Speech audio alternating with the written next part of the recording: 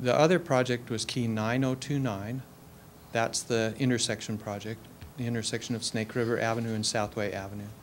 And that was the project that started in 2004 and is just about to go to construction, hopefully. Mr. Flats, will the intersection project that we're considering, potentially reconsidering, will it have the same project number as any of the other previous projects? The project that we're or you may be reconsidering, excuse me, will have the same project number. It will always be Key 9029. Same key number? Same key number, same project number. Okay. There's a design phase of that, which we're concluding, and then there's a construction phase of it. Okay. And then that's what the second state local agreement was for, the construction phase, but I believe the key numbers are the same. Was the key number for the underground drainage and project number the same as this intersection project? No. Was the underpass project as federally funded, did it have the same key number and project number as this? Excuse me, Mr. Mayor, but I'm not really that familiar with the underpass project, but I know it wasn't part of 9029. Okay. That's what I'm getting at is that, again, Mayor Pro Tem, that I submit to you that these are all unique standalone projects that are issued and administered by the Idaho Transportation Department, and that their funds are accounted for individually by project and cannot be intermingled or commingled, and so that they are a standalone entity. Thank you. Thank you, Mr. Mayor. Yes. I think Councilor Stevenson brought up some good points, but Mayor Poole has repeatedly stated now that there isn't a conflict of interest. At this point, I'll take him at his word, but I would like to remind him that if his company, I'm not going to mention the company's name, has a possibility of directly benefiting from this project going forward, he should recuse himself. But he's clearly stated that that in his opinion there isn't a conflict of interest. So I call the question. Question's been called for. Question is, or excuse me, the motion is to reconsider Resolution 2012-27 to put on the active agenda as active agenda item G. All those in favor, say aye. Aye. Aye. Opposed? Motion passes 7-0. Mr. Mayor, you may take charge of the meeting. Okay. Thank you, Mayor Pro Tem. For clarification, that motion for reconsideration will be A.1. We'll discuss it after active agenda item A. Oh, okay. Next Next item we have is presentations and public hearings. We have a public hearing for ZA 0212. The applicant is the City of Lewiston.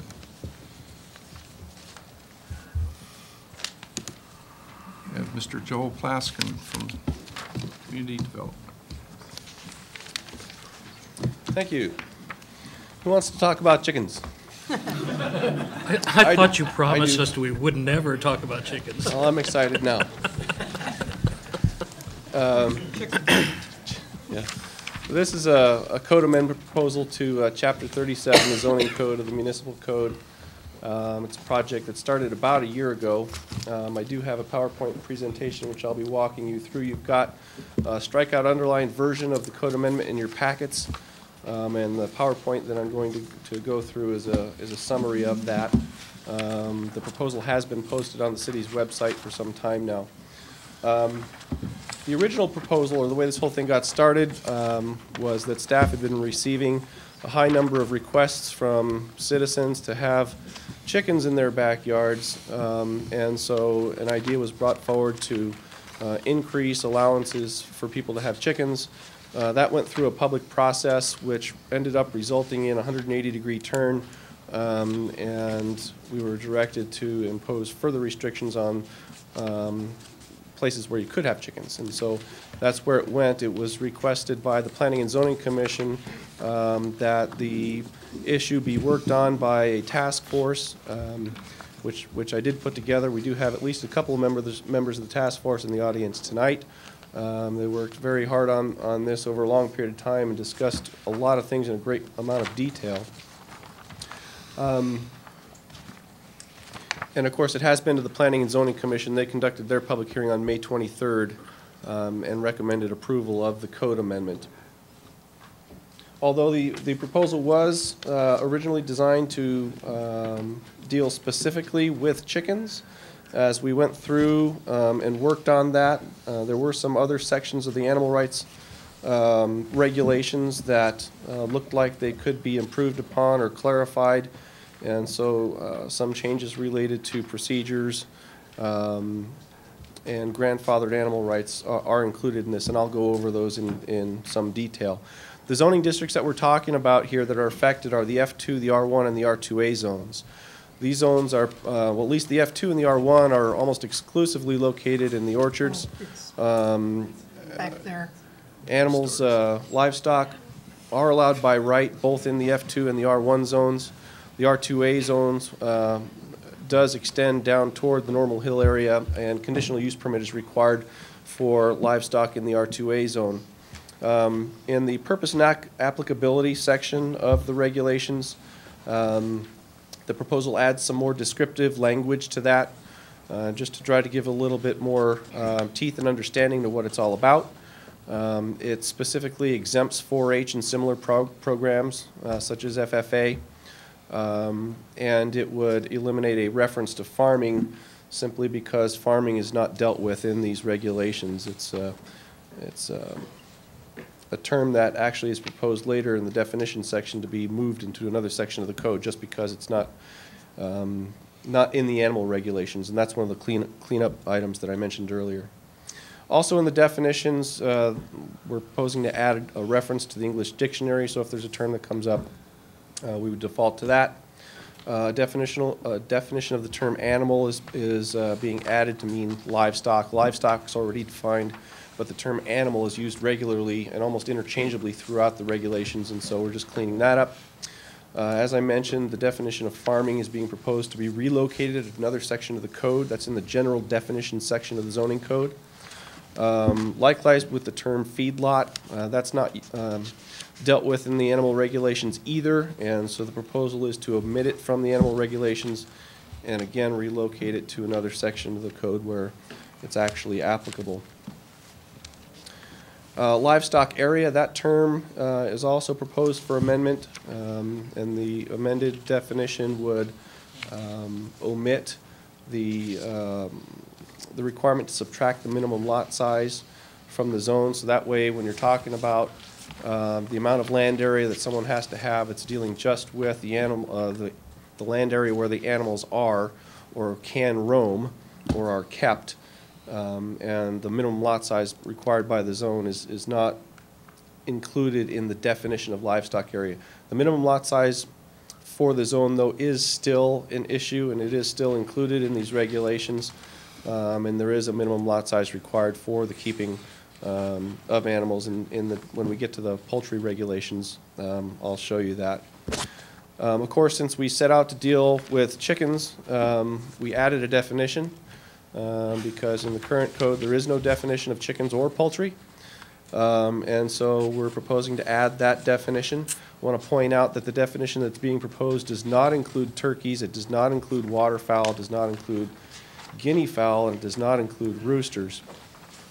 The task force felt like those types of birds were perhaps more offensive or in a different category, and so they're not included in the definition because they don't feel like they should be regulated in the same way as chickens.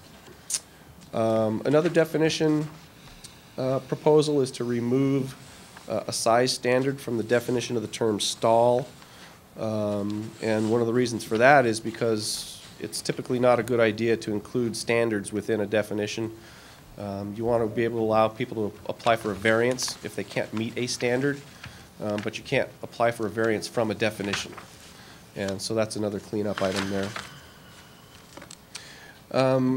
When you look at the part of the proposal that is entitled maximum allowable number of animals, one thing you might notice is that ostriches and emus are being added. The task force talked about it and thought that those two particular types of birds, again, should not be regulated as poultry. They're probably a little bit more intrusive, or at least much larger birds.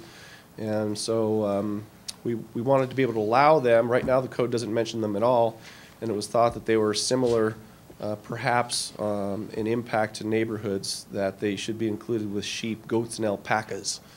And so that's where they're proposed to be grouped with, or proposed to be grouped. The allowable animals section also includes a proposal to allow uncastrated male goats by conditional use permit.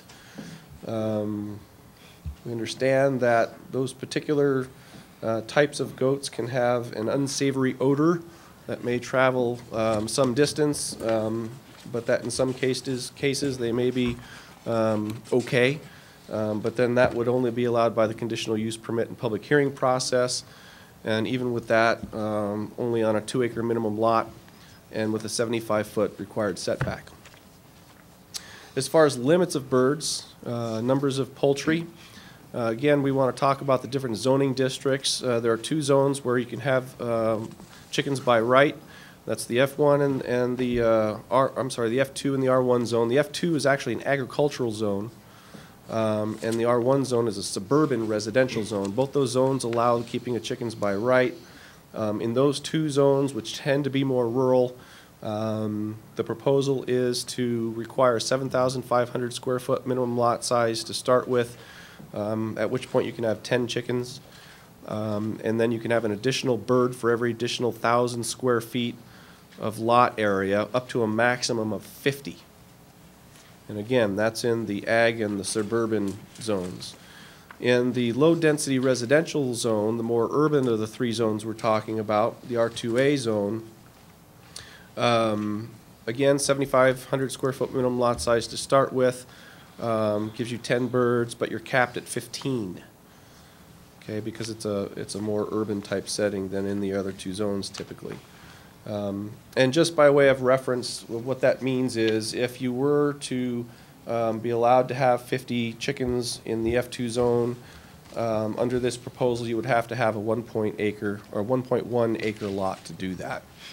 In the R2A zone, to have 15 birds, you're looking at a 0.29 acre minimum lot size to have the maximum allowable 15 birds.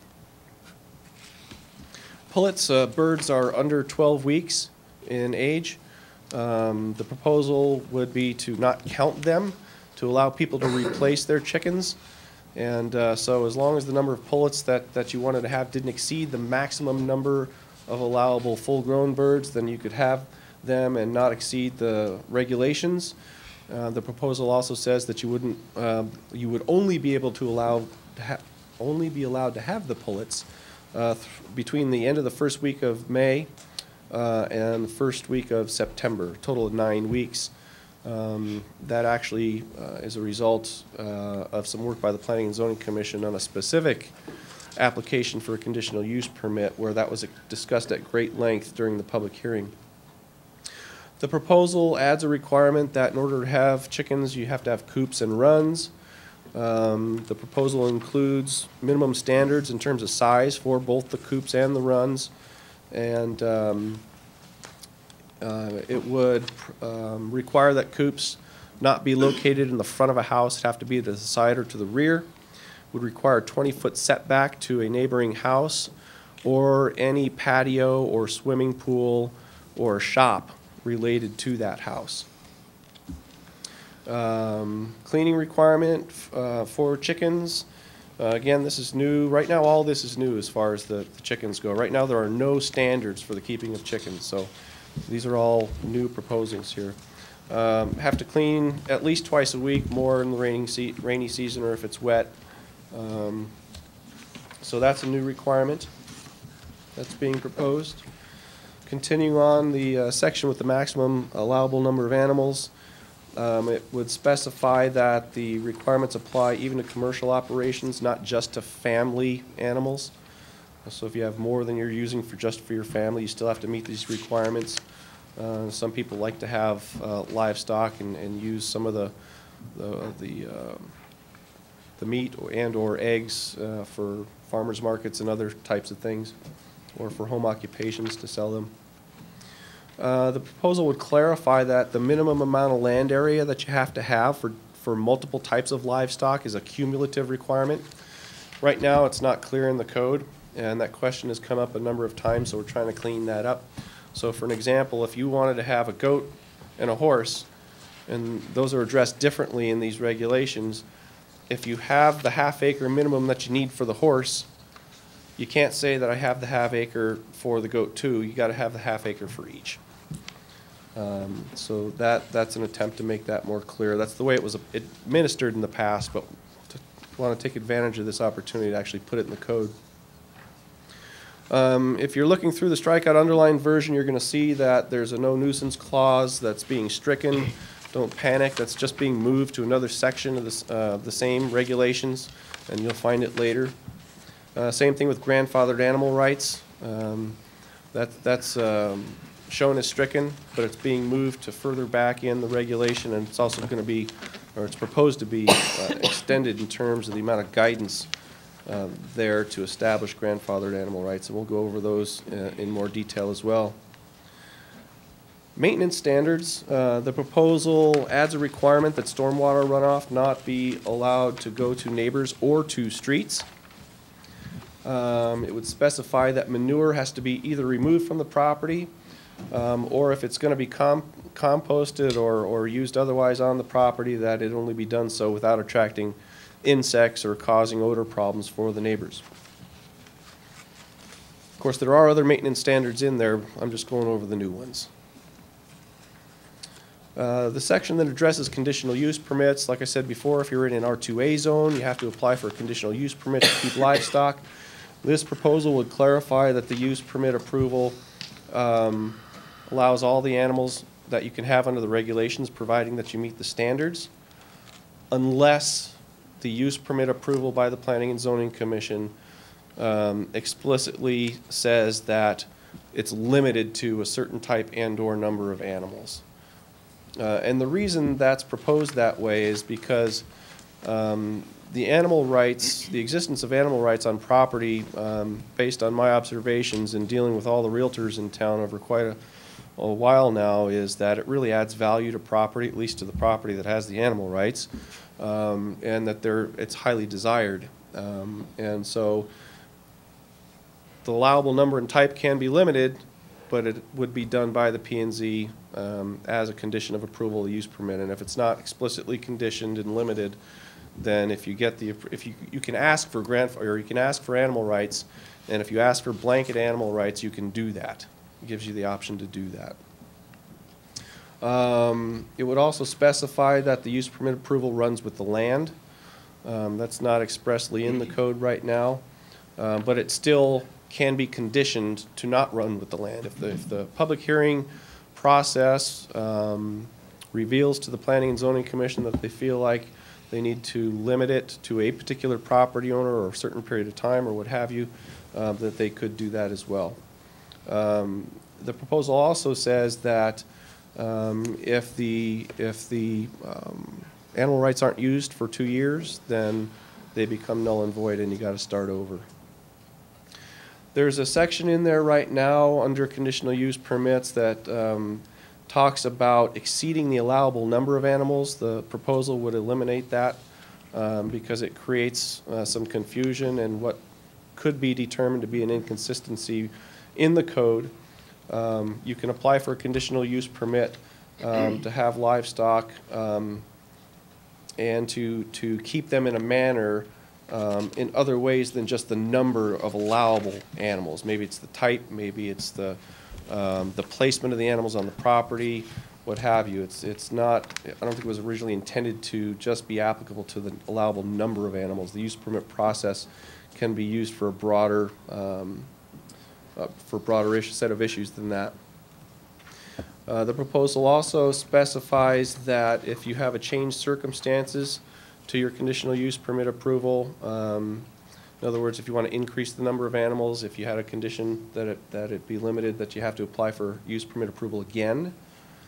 You can't just do it. A lot of the language in there has to do with grandfathered animal rights. The existing code has a very short clause on it And we wanted to try to add further guidance and increase public opportunity for public input on the granting of grandfathered animal rights. And so you'll see quite a bit of new language that's being proposed in there.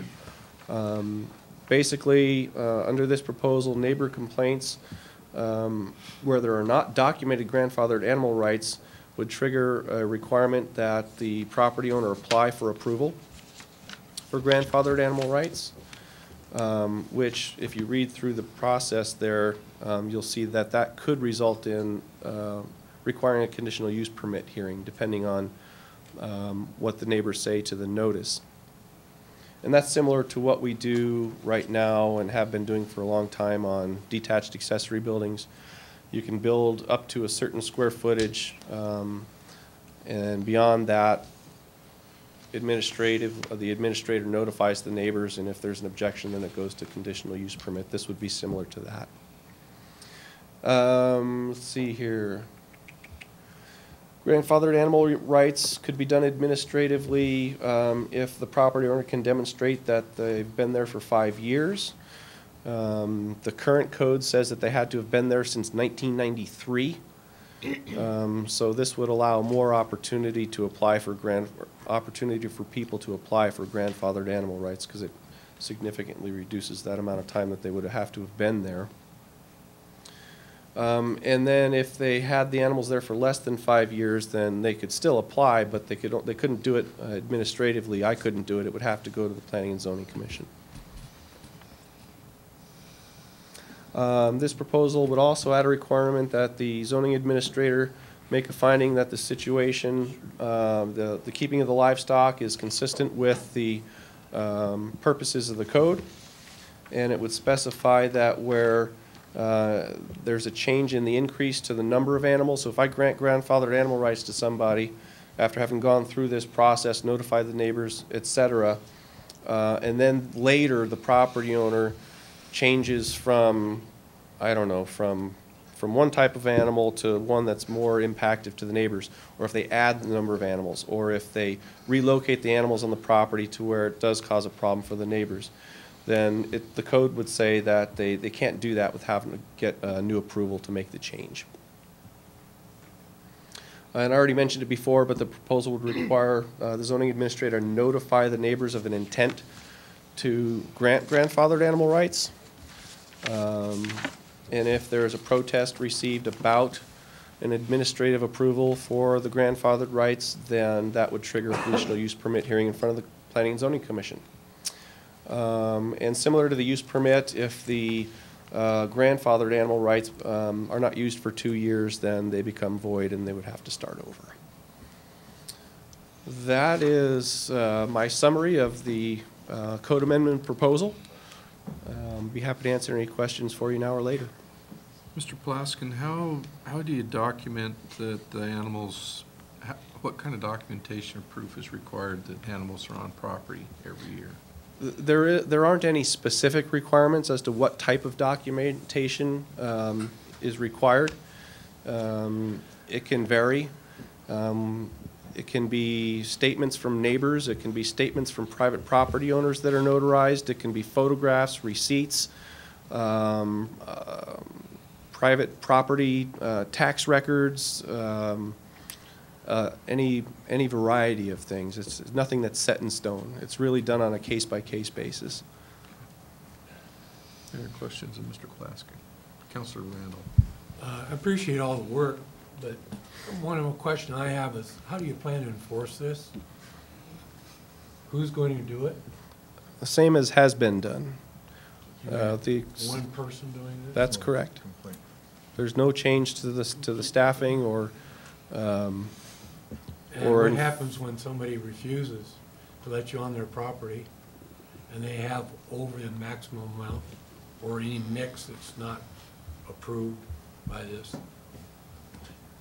Then what? That, I can try to answer that question. That's not something that's proposed to be changed or part of this proposal, but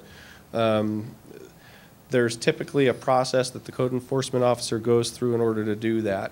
And it generally starts in a introductory way with an initial investigation to see what's actually out there. If it's determined that there's a problem or it appears that there's a violation, then the property owner is notified. And then generally, we ask if we can be on the property. If we can't be allowed on the property, we try to document if it's a violation in any other way we can. A lot of times the neighbor who's complaining will allow them on their property, in which case we can view the situation to see what's going on. Again, like the previous question, it's nothing that's set in stone, and it really kind of varies depending on the situation. Counselor Kleber. Thank you. So somebody, say in the R2A, they've had animals on their property for 10 years. How are they affected by the grandfather thing? I mean, do they have to come down and actually get an application? So they can say, yes, I've been grandfathered in because I've had animals for 10 years? If they change the nature of the way they're doing things to the point where it generates a complaint, and then we investigate it and find that it is a bona fide complaint and causing a problem for a neighbor, in that situation, we will send them a notice saying that they need to go through a review and approval process. Okay. Mr. Mayor. Yeah. Counselor Daniel. I just have a question for the city attorney. It's probably a silly question, but my father was on the task force for this, so before I comment on it and vote on it, he's on the task force. Neither of us stand to benefit or be hurt by the passage or the non-passage of this. Is that okay? That's fine. All right. Well, it's a fair question, but earlier you said it was kind of 180 degree turn.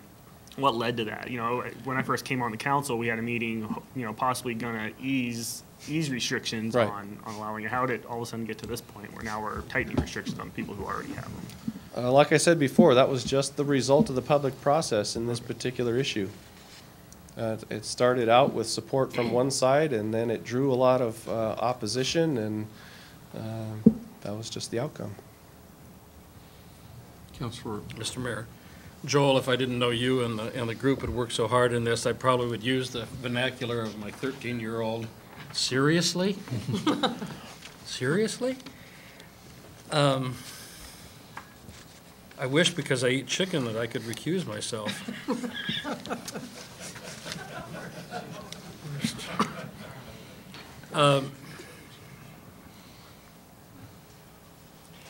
You might as well quit right there. I'm having so much difficulty understanding the benefits, and you mentioned one that's real clear to me. The realtors say that it helps the value of property because there are people who want clear animal rights and want to be able to purchase that. What does the rest of this document do that gives us something that gets me beyond seriously? Can you be more specific? I'm not quite sure where your trouble is. I'm looking at this and saying, how does this improve the quality of life in Lewiston? And I know you guys have That's a worked matter hard of on it. perspective. Pardon? I said that's a matter of perspective. Uh-huh. I'm sure you'll hear about that during the public hearing. Well, I guess I'm going to wait to hear about it, but I sure wish you hadn't brought chickens back to us. Oh, my goodness. My recollection is that the council was the one, Yeah, I the know. group that wanted me to do this. I think there must have been somebody in favor of an ostrich or an emu here. Good heavens. You know, and I live in the orchards, and the McCanns, as you know, had horses right next to me for years, and I thought they were delightful to have. The only obnoxious animals we had were the cockatiels, who learned how to bark following the example of my dogs. They were more obnoxious than my dogs once they learned how to bark. I know it's a matter of personal choice, and I know it's a matter of complaint-driven, but wow, I can't imagine. I think Counselor Randall has hit it right on the head. I just can't imagine even coming close to controlling this in any way, shape, or form. But I guess we'll go through the hearing and find out, right? The way, if I might just comment, the way that I understand this to be written, my feeling is that it will help us in administering the regulations more than what we have in place right now. That's good. I hope you understand it better than I do. 'Cause I don't. Any other questions of Mr. Plaskin from At this time. councilors? Okay, maybe back. At this time, we will open the hearing, taking testimony on ZA 0212. Is there anyone to speak for or against this? Name and address, please. Oh, boy, I don't even know where to start with this now. Lavetta Isley, 1303 8th Avenue. And I would just like to share a little story with you. It's one thing, you know, for you to hear all of these great things. It's wonderful, you know, to think that everything is going to be done just the way it is when it's printed. Hey, that ain't the way it is. And I'm going to tell you a little real-life story. When I was growing up, for many years, we lived at 415 6th Avenue, not too far from the hospital. Oh, and Councilor Brad Cannon's grandparents lived on 8th Street right there, too. So our backyard and their backyard abutted. They had the chickens. We didn't have the chickens. Now, there is no way on earth you can stop an animal or any creature from doing what it is naturally, born to do. And they can peep. Oh, and they take food in, and the food comes out. And let me tell you, it smells. It smells horrible. Well, in the wintertime when it snows, it's not bad. But we've lived that experience. My mother then went to the city council, and with good cooperation from me, it was okay there. Then no chickens were allowed in the city limits. It's been a wonderful 50 years. Now, you can love your animal, but it doesn't mean I have to love it. And so, you know, I have a right, and everybody has a right to not have to contend with the issues that any of these kinds of animals, you know, will present. And it's, my recommendation would be for the council to amend, what is it, Ordinance 4580 to delete all poultry or all chickens, or, you know, make it some way there. Fortunately, you know, horses aren't allowed downtown and stuff. Those have been under control for quite a while. And the grandfathering method has worked for all these years. And I think Councilmember Randall brought up a good point in how on earth can you enforce this if all of these animals are going to be added to our population here in the city of Lewiston. They're nice, but they belong somewhere else rather than next door to you. And I've had an experience, and it worked out. We got it done, taken care of, and I don't want to see it undone. Thank you.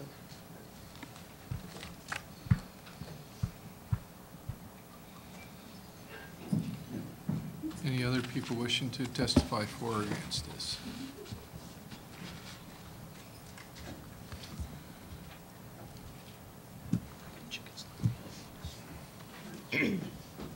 Kevin Boswell, 1008 Cedar Avenue. I'm an R2A.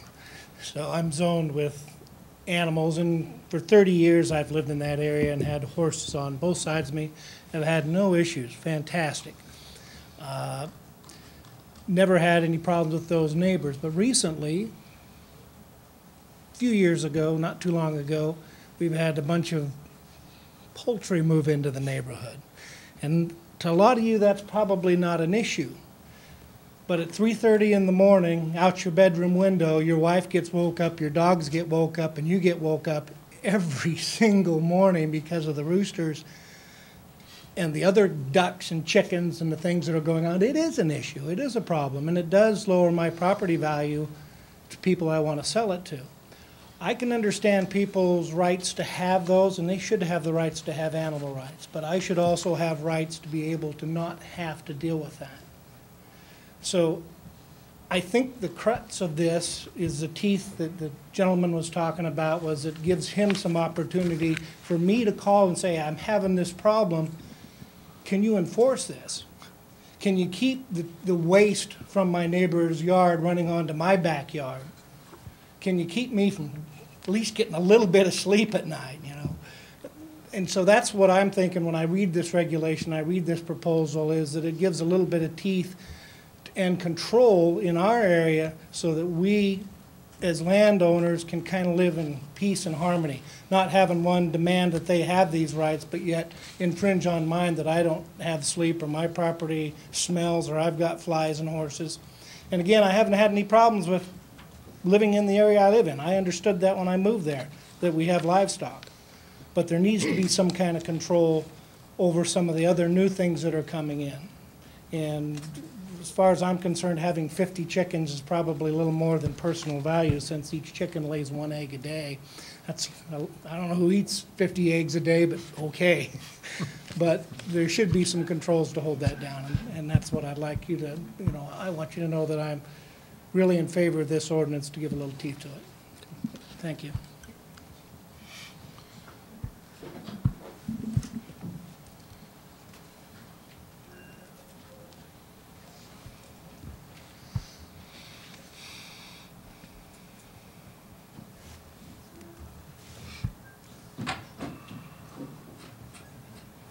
Mike Hill. I live at 1020 Cedar Avenue. I was on the committee for the task force to look into the situation. The reason being, I'm one of the people, and I understand some of you think this is funny, but when you live next to someone that has 300 chickens, 3 roosters, it's running onto your property, killing your garden, killing your lawn, it's not funny anymore. So I was asked to serve on the committee. I think the committee did a pretty good job. The numbers are too high.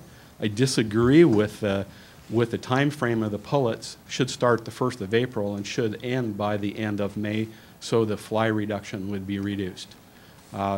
Again, I appreciate all of you looking into this, and I would appreciate you passing this. We did a lot of work. Our research encompassed the entire nation, not just our area. We looked at cities from the East Coast to the West Coast, primarily in the West Coast, from here to Seattle, Spokane, all around us. The norm was more like 3 hens per family, so we've been quite generous. And again, I would just really respect you passing this. We have to have some way of controlling this, because it's, in some places, it's gotten completely out of hand. And there hasn't been any laws or any rules for the code enforcement officer to abide by. He had nothing to go with. So this is at least something. I realize it's going to be hard to enforce, but it's something. It's better than what we had before. Thank you. Mike, will you stay for just a second? Sure. Ask a question, please. I hope you don't get the idea that we don't think you guys worked hard on this, because I think it's been a tough topic for a long time. It has been. There's been disagreements. You know, I lived on a farm, and we've had chickens, and I've got a scar right there from a rooster to prove it. I've cleaned a lot of those chicken coops in my lifetime, and I know what you're talking about with smell. My issue with it at the moment is I know that our one code enforcement person is not likely to be able to keep up with all of the complaints that come in. You believe that this will give him enough, and that over time, perhaps those complaints will be reduced if the issues are taken care of? Is that what your committee saw? I realize you were in charge of the committee, you were on the committee. Yes, that's what the committee saw, was a way for him to at least have a starting place. Because I talked to him several times, and he told me that he had no place to go. He didn't have any numbers. When I called and complained, it was, really? Kind of like what you're saying. Seriously, yeah. And 10 years ago, I wouldn't have been standing here. I'd have thought it was funny. It was silly, because I've lived at my the same residence since 1989, and I never had a problem. We've had horses around, and I was raised on a farm. I was in 4-H and FFA. I've done all of this, and I've never seen anything like this in my life. Okay, thank you, I appreciate that. Councilor Stevenson? Thank you. I'm not sure you're the right person to ask, but since you said that you were on the task force, and I know it must have been frustrating to try to come up with some way to deal with it. Is there any chance, but I also see it being a nightmare to enforce. I mean, I've had issues with neighbors with dogs, and that one poor animal control guy can't even deal with the dog problem, let alone adding all these other animals. Is there a way, and did you explore on the task force, that maybe not at this time implementing more rules, but also figuring out how to deal with the enforcement problem issue? I mean, rather than jump ahead and start with the rules that are going to basically probably be ignored, or he'll just get loaded up with complaints and we can't, then we have frustrated citizens. Did you explore maybe trying to do something on the enforcement side? Joel didn't really talk about that as being our responsibility. Yeah. As members of the task force, we were just to Come up with create zoning. some guidelines for zoning purposes and for enforcement purposes. Mr. Bennett, how would we go about enforcing this when there's one person for the orchards and downtown? Well, I assume he also does the orchards, right? Well, you know, we have a very considerable municipal code as it is. We have one code Yeah. enforcement position. We do work on a complaint basis. That's the only way it could possibly work. But potentially, every time you add a new layer to the code, which requires greater enforcement, that makes it more and more difficult to provide that kind of a service with a single position. So would it put pressure on the need for additional enforcement personnel? It might. You have the question, Councilor Daniel. Is there any, that you know, is there any state laws, state health laws, if things are as bad, I've obviously never been to your property, but if it's as bad as it's sounding, is there any laws that you know of as far as state health laws, as far as if there's waste flowing onto his yard, or? Mr. Mayor, members of the council, not that there might not be, I'm just not familiar with anything that applies inside the city limits. It's generally left to city regulation to regulate the number of animals inside the city limits. There are health laws that have to do with treatment of animals, obviously, but none that I'm aware of that would deal with the number of animals you can have or how sanitary conditions. Okay. Mr. Hill. Mr. Hill, is there anything else you'd like to add on your testimony this evening? Only one of the persons that was in favor of poultry actually gave me, I don't know if I have it with me tonight, but she actually gave me a copy that there's actually something with the state of Idaho for an inspection for cleanliness. It has to do with the selling of eggs and poultry meat. I forgot the name of it, but I may have it in my folder. I didn't think to bring it down here with me, but she did bring something because she felt for me, and there are some guidelines for that. Okay. Thank you. Mr. Mayor, I would speculate that that has to do with the actual sale Say of business, farm R1, products. R2 And most of the, doesn't allow. Yeah. most of the people that I think would be affected by this ordinance are not people in the business of selling their poultry or their eggs. If they are, there would be probably some regulations, but as I understand it and have listened to some of the testimony, most of these people are not in the business of selling, so. Okay, thank you. Thanks, Mike. Mr. Plaskin, just probably keep a list of things to address, and you'll have a chance to Okay. come back up. When I get a chance, I'll just address the enforcement issue. Yeah. At the end, we'll have you follow up. There may be more. Is there any other testimony for or against this issue? Come on up and name and address, please.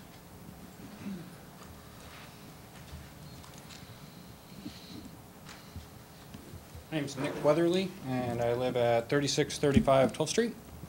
I'm for poultry, chickens, roosters and such, and I understand the citizens and. I'm sorry, we all missed your first name. Nick Weatherly, Okay, thank you, Nick. 3635 On this Pearl end of the Street. table, at least. Thanks. What's that? On this end of the table, we just all missed your name, sorry. Okay. So I guess, I've just kind of gotten involved in this. My neighbor, I live in the orchards right by Sacagawea. We've all seen the big lot there, the big, large 3 acres, 12 cows on it. My neighbor's got cattle just down the street. There's cows and not pigs, horses and such all over. It's nice. I like it. The scent comes through sometimes, and I guess I've always seen that as part of living in the orchards. With the chickens, I agree with the amendment to the article. It's living within, you got to keep it clean. If it's not clean, then you can't, then it should be illegal. But I think our codes already cover a lot of that, such as like roosters. Don't have roosters. Well, don't we already have a noise ordinance in place? So we're adding another amendment to cover just on chickens. But Article 8-3 says that you can't have obtrusive noise from animals. 8-3, I think, is the one that I was looking at. And then you have 24-41 that, I don't know where that page went.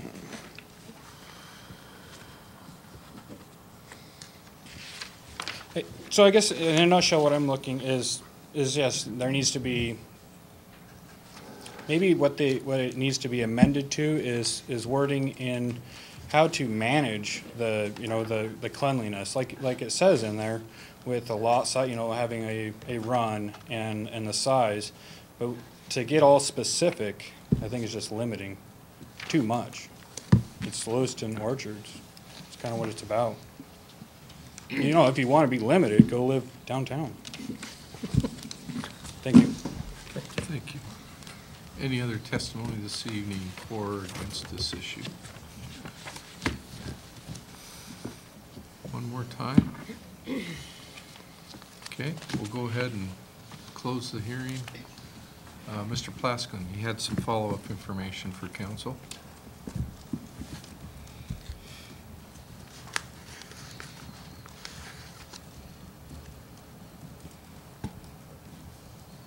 Yeah, I just wanted to talk a little bit about the enforcement issue.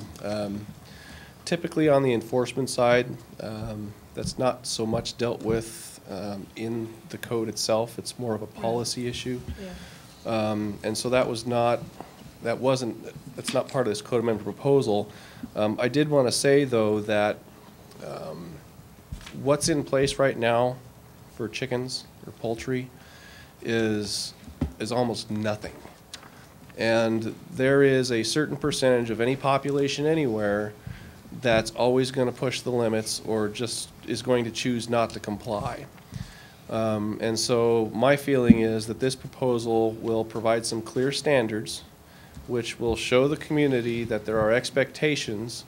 I think the vast majority of people are perfectly understanding of what standards are and if they're reasonable, and that's what this public hearing process is about, to establish if they are reasonable, are willing to comply with them. And all this is really doing is giving some more reasonable, having some reasonable requirements for people to abide by, and putting some teeth in the code for the enforcement officer to be able to use on that same percentage of the population that's always going to push the limits anyway. That's my feeling on the matter. Any other questions, Mr. Plaskin? Okay, thank you. I see that in the consent agenda we have ordinances 4580 and 4581. I assume we're dealing with this information. Is that correct? These are the first readings. These be the first readings. Mr. Mayor, 4581 was separated out from this because it's simply transferring the definition of farming from one place in the code to the other. And Okay. so not to get it involved with all of these standards, we just separated those two issues out. Okay. So at this time, that's where we'll deal with this issue. There's no other action at this time. Is that correct? No other action required at this time. Until the consent agenda. Correct. Okay. With that, we'll move on to the consent agenda. Is there any items that council wishes to remove from the consent agenda? Councilor Randall. Could we move consent agenda C to the active? Okay. Consent agenda C will be consent agenda H.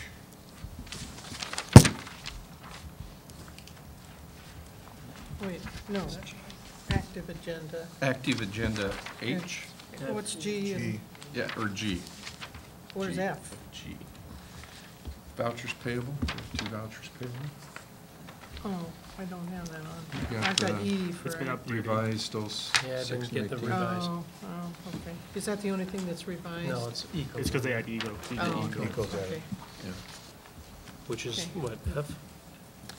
Yeah, where's eco? Is that F? It is item D, contract extension. Item D is in Delta. D. Oh, okay, Got it. okay. And then, Okay. what's E then? E is vouchers payable for Han Rental Han Supply. Okay, F is vouchers payable for Rita Sell and Associates. okay. And so G will be okay. resolution 2012-30. Okay, thanks. Any other items? Council wishes, Councilor Daniel. Item D. Item D. We will make item D, item H. Resolution 40, ordinance 4580.